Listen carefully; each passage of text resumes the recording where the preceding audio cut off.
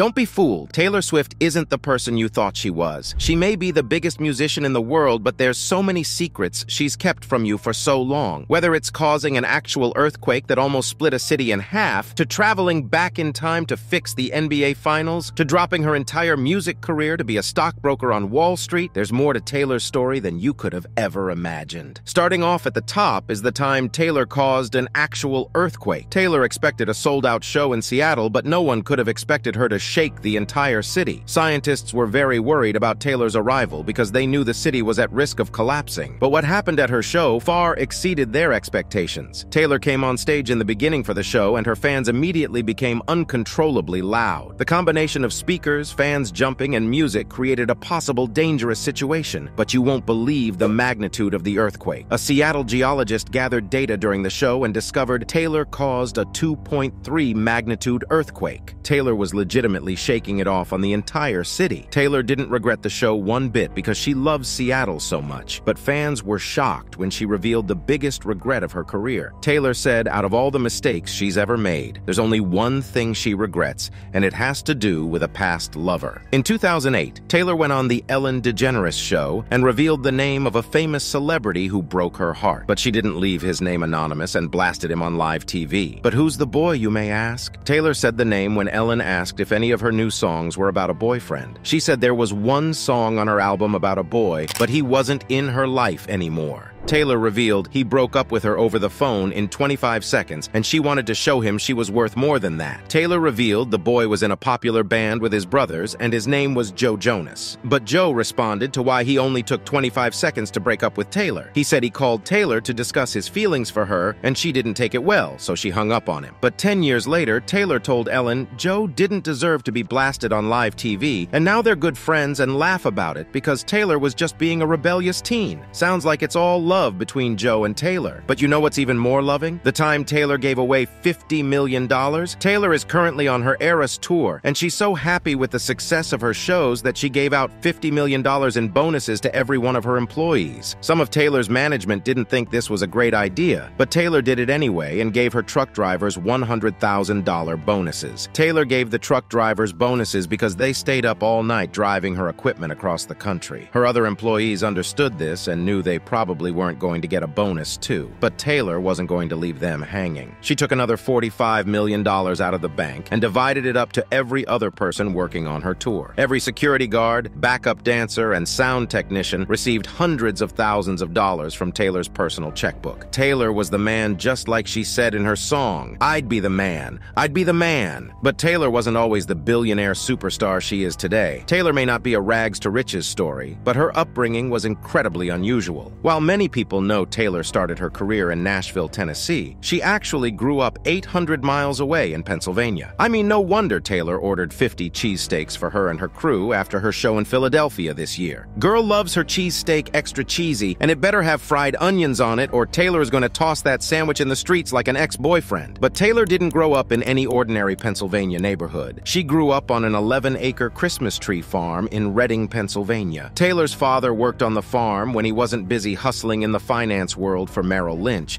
but Taylor said growing up on the farm made her obsessed with Christmas. She loves Christmas so much she starts decorating her mansions as early as September. But that's not even close to the weirdest thing about Taylor. She's so obsessed with aquariums that she put a giant one in a $15 million Tribeca apartment. But you won't believe what she filled it with. Taylor filled the aquarium with vintage baseballs, and next door to the baseballs was Karlie Kloss's room. But when Taylor didn't attend Karlie's wedding, everyone thought they weren't friends anymore. Taylor even released the song "It's Time to Go" with the lyrics, when the words of a sister come back in whispers that prove she was not, in fact, what seemed. She's not a twin from your dreams, she's a crook who was caught. Fans knew the song was about Karlie, but Karlie attended Taylor's show in Los Angeles in 2023, so they're back on. But Taylor wasn't always friends with famous and successful people. In fact, her early days in Nashville were anything but a success. She said everyone in the city wanted a record deal, and she had to find a way to stand out. When Taylor was 11 years old, she drove into Nashville and submitted a Dolly Parton cover to record label offices, but got rejected by every single one of them. But Taylor's big chance came in 2005 when a Nashville cafe had a showcase. Taylor signed up, and when she got on stage, she shocked everyone in the room. Taylor played a few songs, and a man named Scott Borchetta saw her from the audience and signed her. But the catch was Scott didn't have a label or any previous clients. He was starting his own label called Big Machine, and Taylor became the group's first signing. She released her debut album a year later, and it peaked at number 5 on the US Billboard 200 list. But before Taylor made it big in music, her goal was to be on a different stage. Taylor said before she went the country route, she wanted to be on Broadway. Taylor drove from Pennsylvania to audition in New York every week, dreaming of being cast in productions like Annie or Wicked. She said she was always going into the city for vocal and acting lessons. But after a few years auditioning in New York and not getting any roles, Taylor decided to take her talents elsewhere. That's when she started songwriting and playing guitar more. But Taylor said her love of theater never went away, and she got to live her dreams after being cast in the film adaptation of Cats. But going feline wasn't the right move for Taylor, as the film lost $20 million in the box office and was poorly received by fans. Now we all know Taylor's a natural performer, but I bet you didn't know being a rock star wasn't her first choice career. Taylor gets to travel the world and perform in front of thousands of people every night. But back in the day, her dream job was something a little more realistic. Taylor walked into first grade, and her teacher asked her what she wanted to be when she grew up. While most kids said an astronaut or a rock star, Taylor picked a more realistic job. She told her teacher she wanted to be a financial advisor just like her dad. Ever since Taylor was a kid, she admired her dad's passion for stockbroking and his successful career in finance. Taylor had no idea what a stockbroker was, but she knew her dad was passionate about being one. Taylor will probably never change careers to work on Wall Street. Imagine seeing Taylor taking the subway briefcase in hand. Now that's someone's wildest dreams. But Taylor's a prime candidate to hire her own personal financial planner, as she's about to rake in $1 billion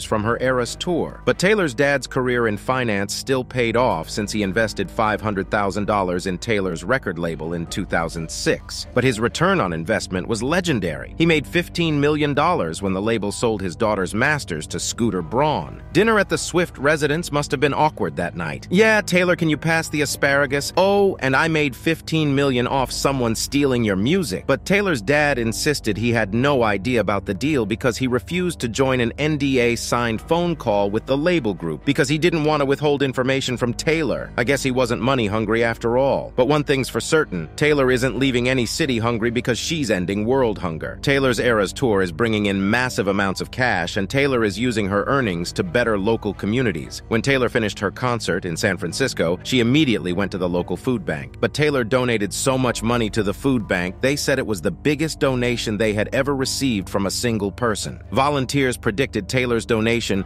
would feed 500,000 people a month for an entire year. But Taylor's charity didn't end there. When Taylor performed in Seattle, she donated 100,000 pounds of fresh produce to an organization called Food Lifeline, and followed it up by donating 75,000 nutritious meals to a food bank in Denver. Taylor makes sure everybody eats. But even though Taylor is ending world hunger, there's still a lot of countries that ignore her. Guess they didn't get any free food. Taylor's song Shake It Off was banned in Australia because the radio played it too much, and it became so successful. They wanted other artists to make the top 100 list, so they stopped playing Taylor's music on their stations. But an entire presidential administration banned Taylor's music too. A former Trump aide blasted Taylor's music over the White House speakers, and what happened next put a veto on Taylor's music forever. Another employee bursted into the room the music was playing from and told the aide to shut it off. They said Taylor supported Joe Biden, and her music wasn't allowed in the White House while Donald Trump was in office. But Taylor's music also got banned from China. Her song I Did Something Bad from her Reputation album was banned in China because it was inappropriate. Even Taylor's 1989 album was highly censored in China because of the Tiananmen Square protests that took place in 1989. But Taylor just named her album That because it was the year she was born. But if Taylor wants to make sure her music is never censored again, she might just have to run for president herself. And a lot of people think she could win. American political commentators said Taylor is better qualified to be president than a lot of people running, but it got even more insane. The Federal Reserve studied Taylor's positive effect on the U.S. economy during her Eras tour, and what they found will blow your mind. The Philadelphia Federal Reserve said Taylor was responsible for a massive increase in U.S. tourism. They also said her fans paid top dollar for hotels, restaurants, restaurants and other services that will add up to over $5 billion. But what happened when Taylor went to Colorado was even crazier. The Common Sense Institute estimated Taylor made an economic impact of $200 million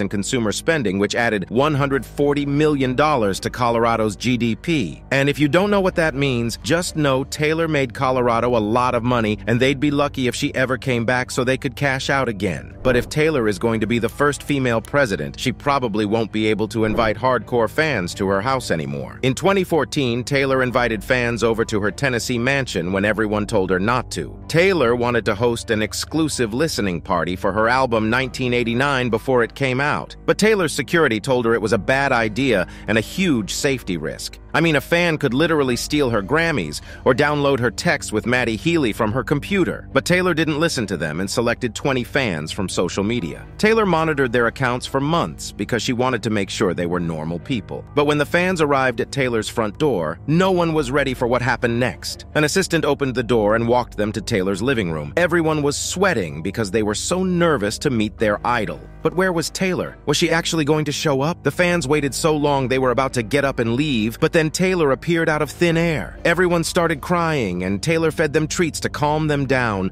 while they all listened to the album. She even fed them her favorite food. And that's the next fact I bet you didn't know about Taylor. Taylor eats pretty healthy, so she can feel fit to perform every night. Every morning she has a fried egg over a buckwheat crepe with ham and Parmesan cheese. For lunch, she's munching on a salad, yogurt, or a sandwich. But on the weekends, Taylor treats herself to her favorite meal of all time. Taylor goes to In-N-Out or Shake Shack and orders a cheeseburger, fries, and chocolate milkshake. And if she's feeling wild, she'll have her favorite drink at night, a vodka Diet Coke. But when she's back home in Tennessee, you know Taylor's indulging in her favorite comfort foods: sweet potato casserole, brisket pot roast, and molasses cookies. But if you're ever at this restaurant, you might run into Taylor Swift. Taylor said her favorite restaurant of all time is Cracker Barrel, and she chows down on their famous breakfast of pancakes, hash browns, and bacon. But on the tour bus, when Taylor has to whip up something quick, she relies on spaghetti with butter. Maybe she'll date an Italian next. But when Taylor's not slurping on angel hair, she's predicting the future. I mean, what can't she do? Taylor won Billboard's Woman of the Year in 2014, and her speech forecasted who would win the award in the future. She told the audience the future Woman of the Year is probably someone sitting in a piano lesson or girls' choir at that very moment. And Taylor was right, because at that exact moment, someone actually was sitting at their piano, taking lessons and singing in a choir. And that same person was presented with the 2019 Woman of the Year award. But who was the woman? It was actually Billie Eilish, and she thanked Taylor for inspiring her every day. But this next event Taylor predicted was even crazier. In a 2008 Ryan Seacrest interview, Taylor predicted one of her biggest songs. During the interview, she said, "When you make mistakes, you need to shake it off." 6 years later, Taylor dropped the song Shake It Off, which was the #1 song in the US for 4 weeks straight and received a diamond certification. Maybe Taylor isn't just a singer, but a time traveler from the future. But none of those examples compare to the time Taylor controlled the NBA playoffs. Taylor's Eras Tour began at the same time as the NBA playoffs, and every city Taylor performed at was affected by it. Taylor played 3 shows in Atlanta, right after the Atlanta Hawks lost their series to the Boston Celtics. But Taylor's powers didn't stop there. She played 3 shows in Philadelphia during the Sixers series against the Celtics, and you guessed it, the Sixers lost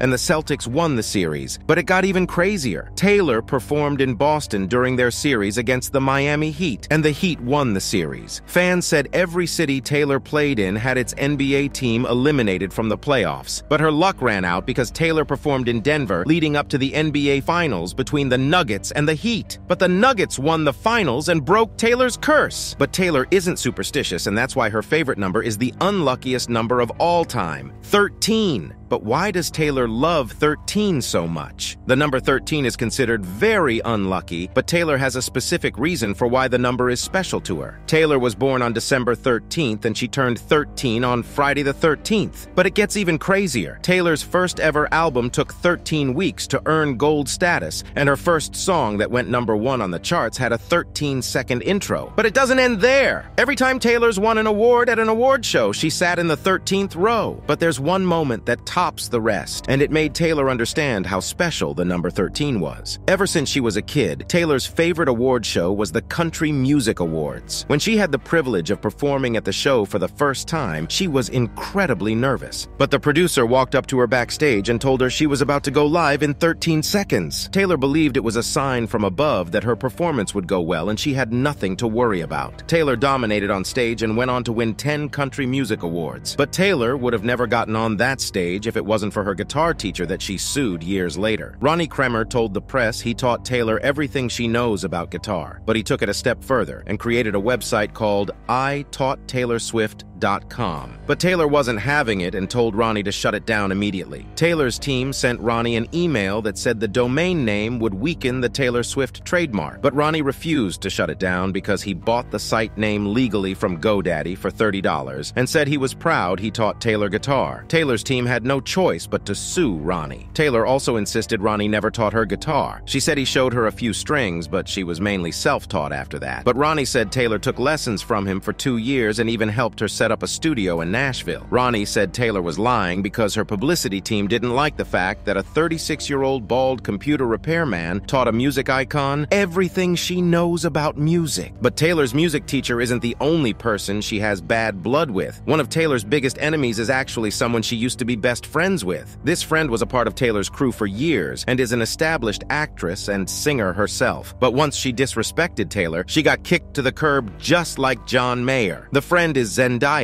and after she appeared in Taylor's Bad Blood music video, Taylor considered her a friend for life. Zendaya praised Taylor for being so smart and an amazing influence. But Zendaya made a big mistake. It happened when Taylor was beefing with Kanye West and Kim Kardashian over the famous music video in 2018. Taylor said Kanye released the video without her permission, but Kanye and Kim insisted Taylor said it was okay. Fans were pissed Zendaya didn't use her platform to support Taylor. But Zendaya made them even more mad when she liked tweets that supported Kim and Kanye and roasted Taylor. Zendaya liked a tweet that cropped her out of a photo with Taylor and had the caption, "She was too pure to be in Taylor's squad." But she wasn't done stirring the pot and liked a tweet that was even more insane. Zendaya liked a tweet that said, "I'm glad Zendaya was never really down with that whole Taylor squad." Taylor and Zendaya haven't spoken since. There is one person, however, that dissed Taylor but still has her stamp of approval. Taylor loves her ex-boyfriend to this day and they have the same name. Taylor and her ex-boyfriend Taylor Lautner started dating in 2009 after starring in Valentine's Day. But a few months later, they broke up and Taylor confirmed it in her song Back to December. Taylor sang she wished she knew what she had with him because he gave her so much love,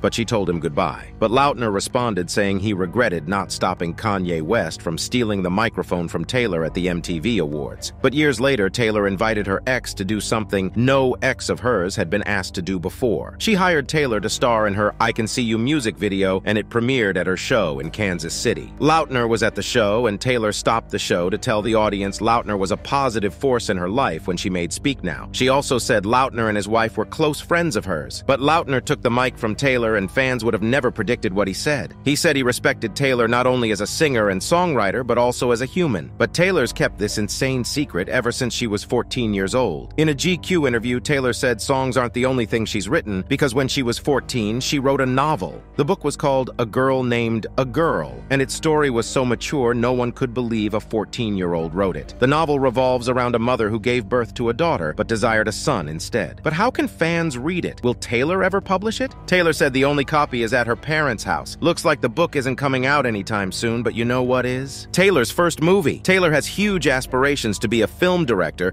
and she's already directed music videos for her songs Anti-Hero, All Too Well and Bejeweled, to name a few. But Taylor wants to make movies that go on the big screen, and it turns out her dreams will come true very soon because Taylor wrote a script and is signed on to direct it for Searchlight Pictures. No one knows for sure what the film's plot is, but with a talented director like Taylor behind the camera, it's sure to make its mark. But Taylor said it was important she wrote her first movie because she wanted to be fully involved in the message she was sending. But messages Taylor isn't sending anymore are DMs to her crushes on social media. Taylor hates social media so much she deleted it off all her devices. Taylor has 336 million followers across all her social media platforms, and it's created a lot of problems for her. She said her priorities are messed up because she lives in a society where social media controls her life. But what she said next was even crazier. Taylor said social media allows people to express their art and connect with their fans. But there's a huge downside to it, and you won't believe what it is. She said social media feels like there's 3 trillion invisible hoops she has to jump through, but she's never going to jump through all of them all correctly. But Taylor's fans have noticed she's inactive on social media and want her back. One fan wished Taylor posted more selfies selfies like she did when 1989 was coming out. But Taylor risks her safety whenever she posts selfies because people find out where she is in the photos and follow her around. But one thing Taylor hates even more is streaming platforms like Spotify. In 2014, Taylor took all her music off Spotify and refused to release her album 1989 on it. Taylor argued Spotify didn't pay artists enough royalties, but things got even crazier. Spotify paid artists 0.4 cents per stream, which was split between labels and rights organizations before it even reached the artists. But when Spotify heard Taylor hated them, they panicked and hoped she changed her mind because she was one of their biggest moneymakers. Taylor was the third most streamed artist on Spotify, and they lost millions when she exited. But Apple Music announced they would be offering a 3-month free trial to subscribers and not pay their artists, and this upset Taylor more. She said it's not about her because she can support herself. Taylor said she was speaking for the new artists that just released their first album and weren't going to get paid at all. But Spotify offered free trials too, and they personally called Taylor and told her they were sorry. They agreed to pay her more royalties for their free trials, and Taylor released 1989 on Spotify a few days later. But Taylor has a photo framed in her house that brings her back to one of the worst days of her life. Taylor framed a picture of Kanye interrupting her VMA speech in 2009 to remind her of an insane lesson. Kanye interrupted Taylor's speech and embarrassed her in front of millions. The ordeal started a chain reaction of bad blood with Kanye, but Taylor makes sure to remind herself of the moment that started it all because she said life is full of little interruptions.